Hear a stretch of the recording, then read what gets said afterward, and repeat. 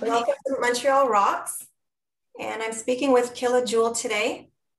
So let's get going. How did you get started in the music industry? So I've been DJing for the last 25 years. Prior to my discovering the DJ world, I took classical piano for 10 years. So I have a good background in musical theory and that kind of knowledge.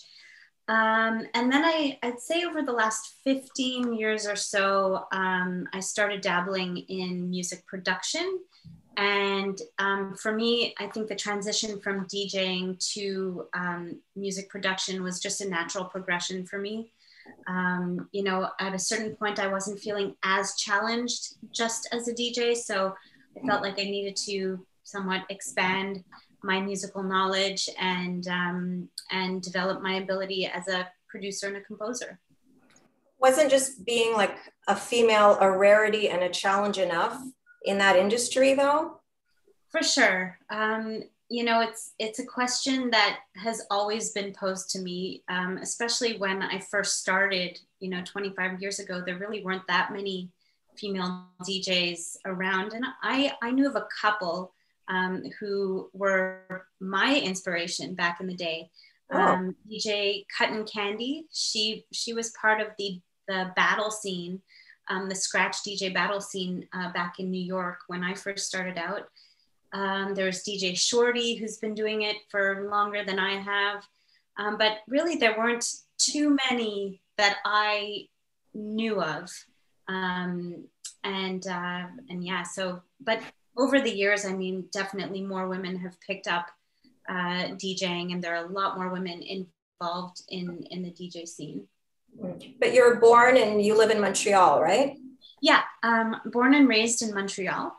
Okay. I've always loved it here. I've felt like Montreal has been such a great city to experiment and to develop your craft. I feel like it's, you know, I've been part of a very supportive community. When I found the hip hop community here, I just felt like, you know, I was welcomed with open arms. And Montreal is a great little city to, you know, experiment with your sound, and as I said, to develop your craft. And there are a lot of little, you know, small venues and bigger venues as well with which to do that.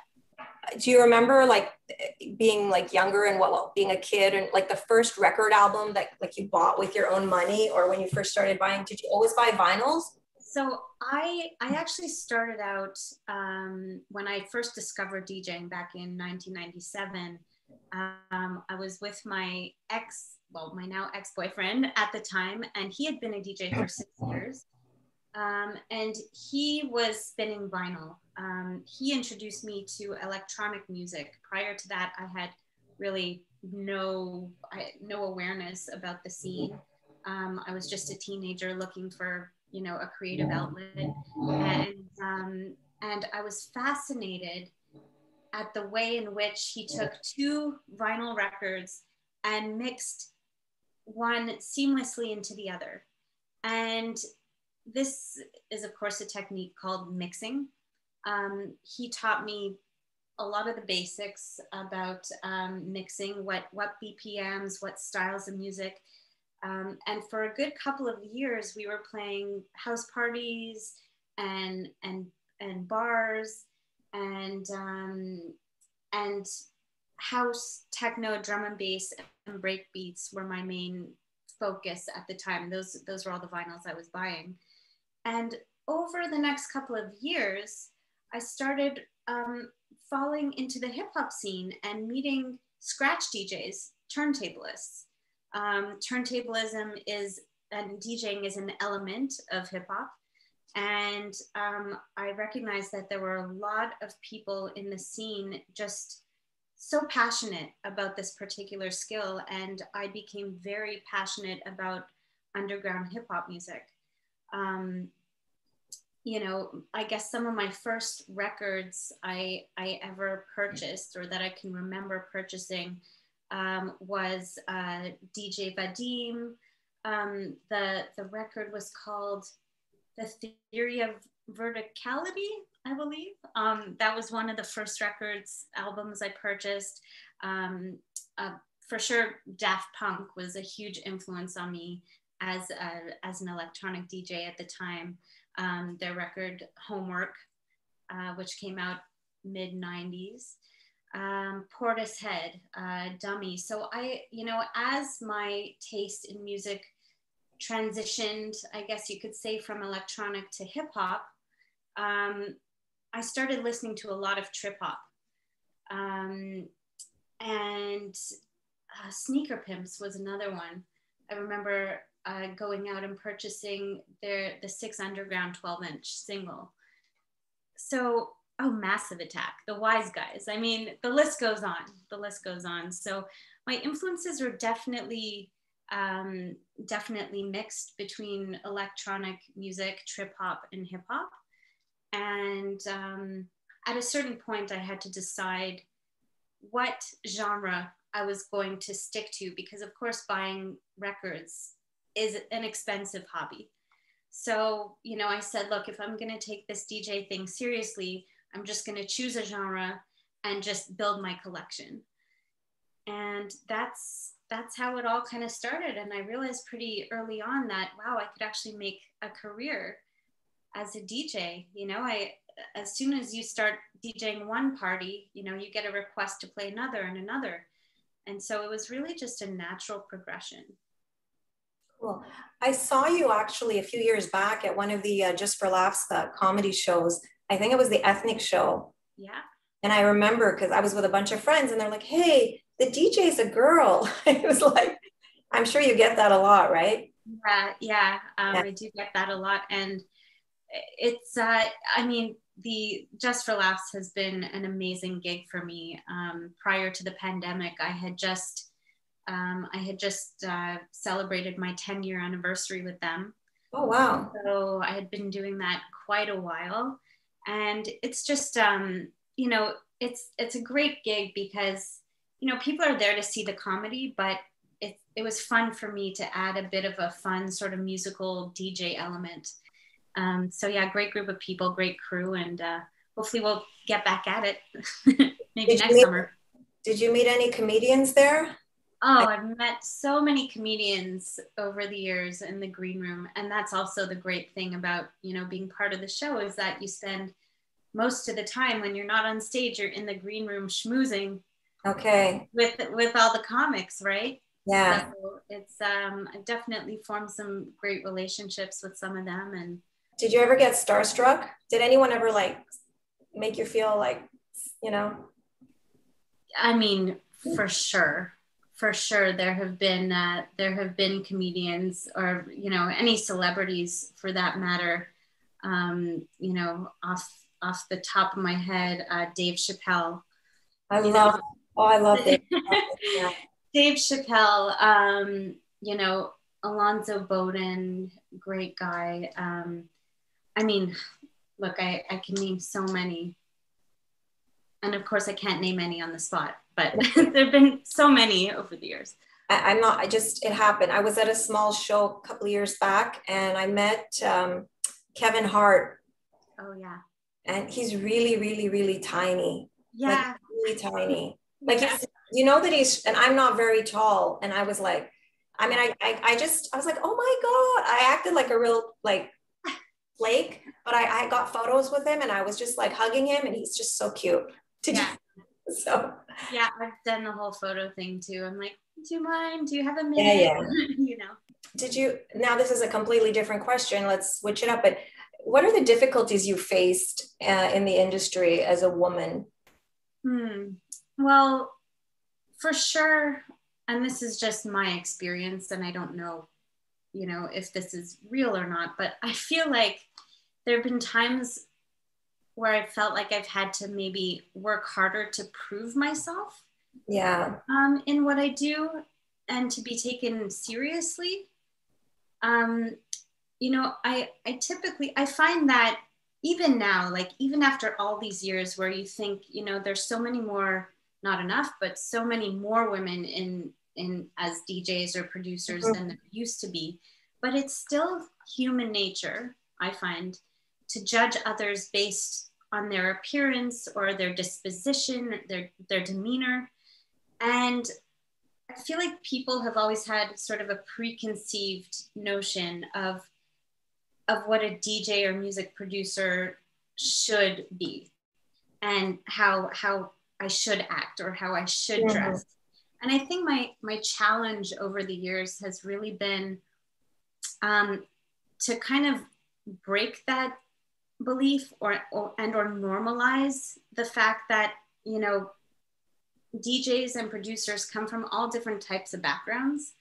And, you know, ideally, it's nice to say, but it's true. It doesn't matter what your gender is. It doesn't matter, you know, what color skin you have or what clothes you wear. What matters is, you know, what comes out of you and what you produce creatively, right? So, you know, the first time somebody meets me and they don't know what I do, they would never think in a million years that I'm a DJ.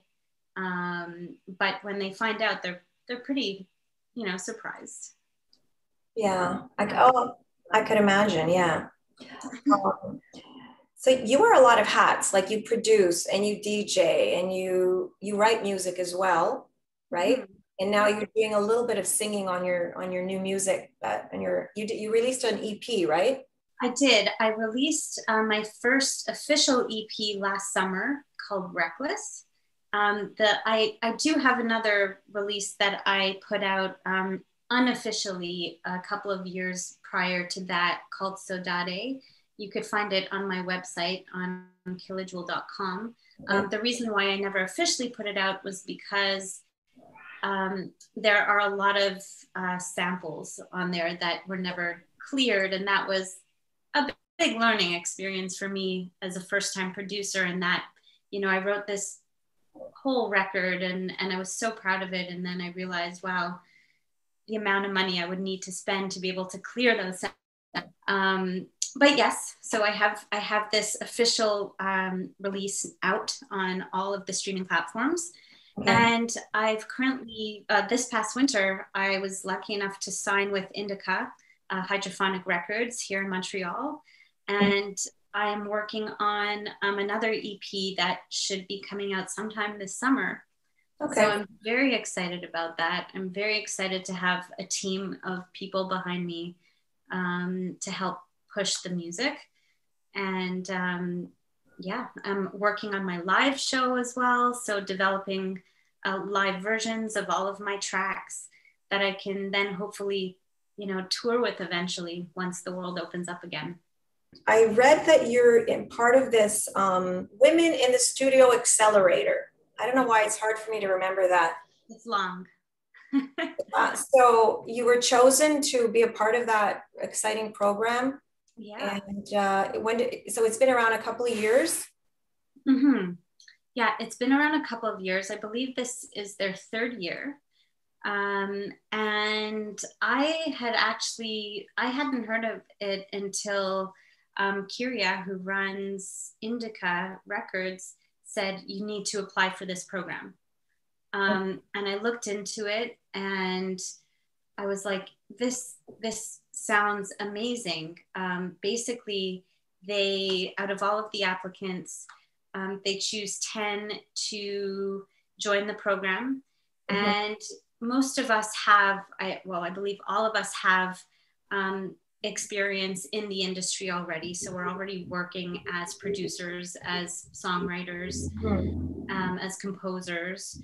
And they have given us so far such amazing experiences, such as, you know, educational tutorials with music professionals, mentoring opportunities, networking opportunities. So having one-on-one meetings with people who we may not have otherwise had a chance to meet in the industry. And, you know, if you know anything about the music industry, it's that it's all about who you know.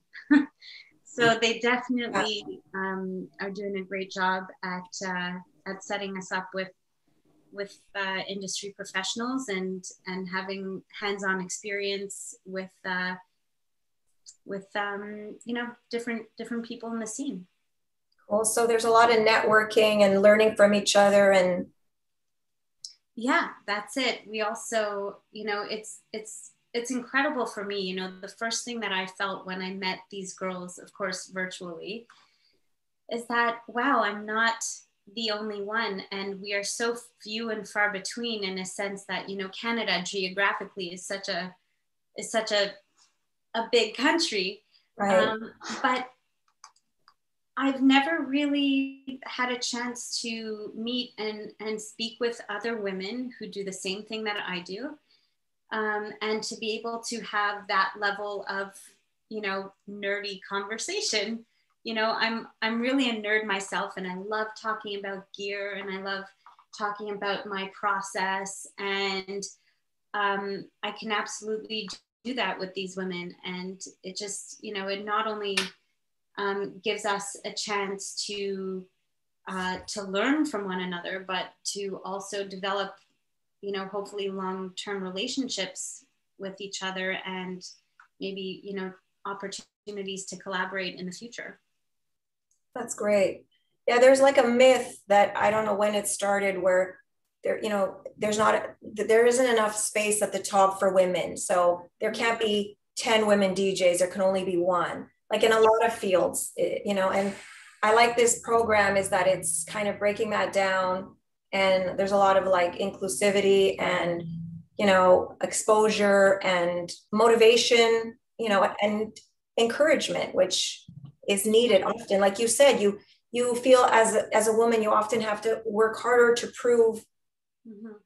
A stand-up comedian that I'm obsessed with, was a female comedian, was saying, this is another one. She said, when she's sitting on a plane and the pilot walks by, and if it's a female pilot, she automatically thinks like, oh, she must be great because she had to work twice as hard to get there than, let's say, a male did. Yeah. You know, again, like I totally agree with that. I can't speak to everyone else's experience, but at the same time, as a female, I've recognized that I may have had opportunities to play shows and to get bookings, whereas if I was a male doing the same thing, he wouldn't have been chosen, because being female is more of a rarity. A novelty, yeah. A novelty, people will, you know, gravitate towards hiring you over the guy. So I think it goes both ways. I think there have been advantages and disadvantages. Absolutely. Like sometimes they'll be like, okay, we need a female hire to balance out the work group. But just one female, and that's the problem. You know, you often when you're looking at you know, a flyer or a roster for a show, you often have like the one or two token females on the bill, and, you know, or it's an all-female show. Yeah. So it's an so, you know, I think we still have work to do in terms of normalizing but I do feel like we still need to work harder to get more women interested and into the field, because you know, some younger women I've spoken to have told me, you know, it's super cool what you do, but I'm intimidated, and I don't, you know, I don't feel like safe or confident enough to, you know, ask questions, or, you know, so it's often just a question of having a space where other women feel comfortable enough to, you know, get involved. It's getting there slowly but surely, and you know, little changes. Like these programs are great, and I'm going to be speaking with Margaret Duffin, who is it's a CEO of Canada Music Publishing. Music Publishers Canada. Music Publishers Canada. Yeah. Okay. You almost got it. There's too many big words. I know. I didn't read any of these books. Yeah. Thank you so much for talking to me. Is there anything you'd like to add, or did I forget anything? Or I'm also producing and collaborating with 2 artists on Indica on the label. Okay. And with the hopes that one day I can create music for other artists to come on board and to collaborate with. That's also a hope of mine as well.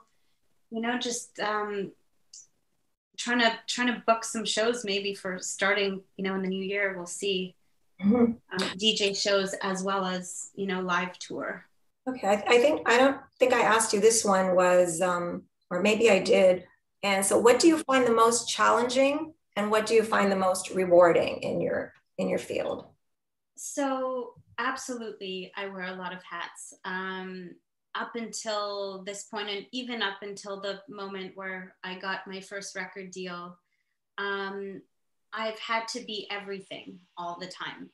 Whether it's, a DJ coming up with cool new sets for shows, whether it's, writing music for my next album, whether it's booking shows for myself, booking gigs, trying to find distribution for my music. I mean, the list goes on, and you really have to somehow be able to multitask, number one, and to accomplish a lot of different things at the same time. And I feel like being a goal-oriented person has really helped me. So when I know I have a specific date at which something needs to get done, that I'm a lot more productive that way. Otherwise, I'm very kind of scrambled, overwhelmed. Yeah.